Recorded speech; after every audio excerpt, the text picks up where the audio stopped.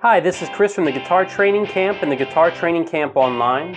This is the third beginner lesson in the series, How to Strum Guitar. Let's take a look at your lesson.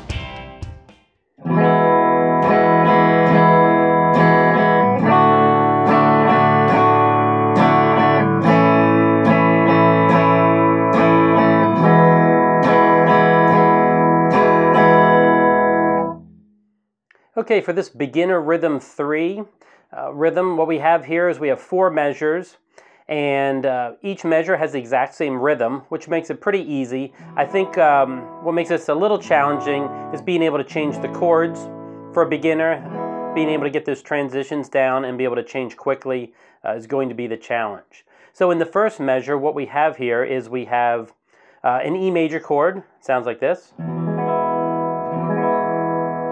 And we have a quarter note, followed by 2 8th notes, a quarter note, and then 2 8th notes. And we're going to count that. We're going to go 1, 2, and 3, 4, and we're going to strum down on the down beats. That's why on beats 1 and 3 we're strumming down.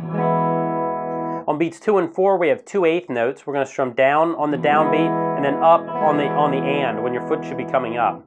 So it's going to go 1, 2, and 3, 4, and.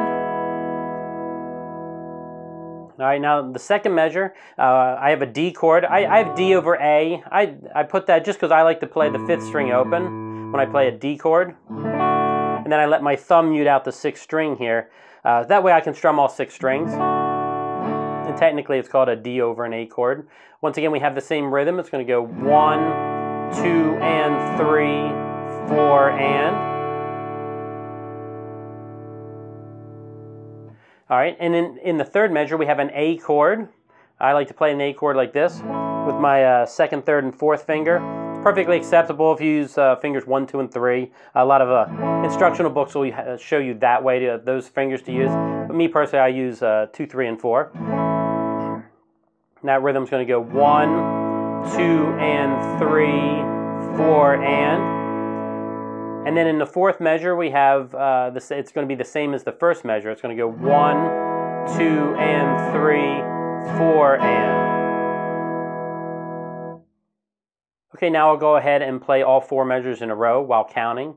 3, 4, 1, 2, and 3, 4, and 1, 2, and 3, 4, and 1, 2, and 3, 4, and 1. 2, and 3, 4, and.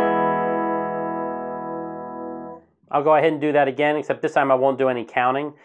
You can just play along with me. 3, 4.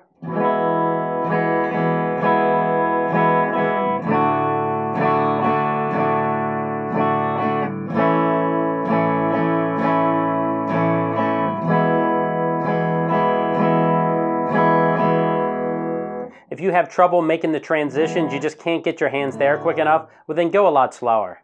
Go 1, 2, and 3, 4, and, take your time setting up the D chord if you have to. It's not really about how fast you can do it, it's just, I'd look at it more as how accurately can you play the rhythm. It doesn't matter whether you can play it at 60 beats per minute or 150. Really focus on accuracy. I'll go ahead and play it one more time. 1, 2, and 3, 4, and 1, 2, and 3, 4, and 1, 2, and 3, 4, and 1, 2, and 3, 4, and. Thanks for taking the time to watch this guitar lesson. If you like this lesson and you would like to see more, please subscribe to our channel. Remember to click the little bell beside the subscribe button so you get notified when we come out with another video. I'll see you in the next lesson.